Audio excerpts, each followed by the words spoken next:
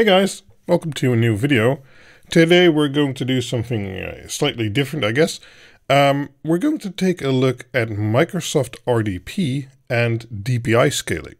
Because a while back, I actually made a video about it. I got this nice 27-inch 4K monitor, which was about $300, and I really still love it. It's a great panel, it's an LG IPS, and I can really recommend it. But Windows still has some issues with DPI scaling now and then, especially when doing RDP. So let's take a quick look at what I mean. And I'm doing some live OBS recording stuff here, so let's hope everything works. So let's start this VPN I'm using Proxmox, and this is just a normal Windows 10 VM. Okay. And well, it starts like normal, and you can log in. But normally when you start a VM, especially I have a VM in which I run Outlook and do all kinds of remote stuff when I'm not at home. And I have several VPNs which I use for clients, so I don't have to install their VPN client in my operating system and run like 6 different VPN clients at the same time. So that's why I use a lot of VPNs and VMs for that. So let's close this and open the RDP.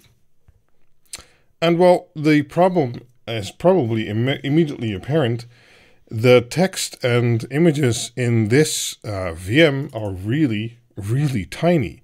And yeah, I can read it, but if you want to watch this screen the whole day long, well, that's kind of a problem. So DPI scaling with RDP is a thing, it just doesn't always work correctly. And there's no real way to set it, because if I go to display settings, it says, well, the display can't be changed from a remote session.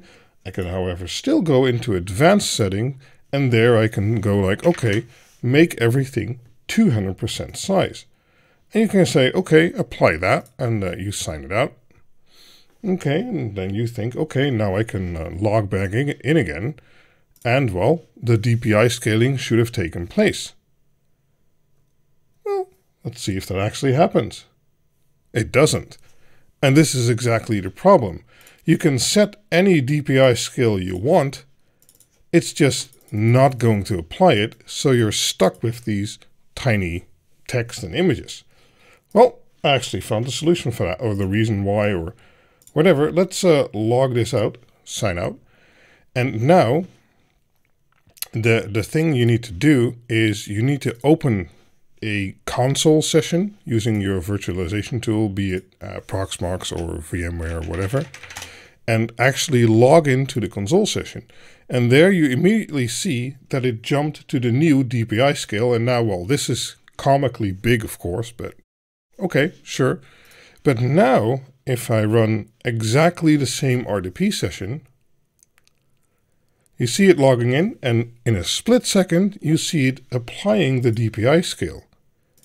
So that's really the whole trick I wanted to show you. If you want to have DPI scaling in a VM you RDP to, once you boot that VM, you need to log into a console session once, then it will apply the DPI scaling, and then once you keep reconnecting to that same session, it'll keep the DPI scaling in place.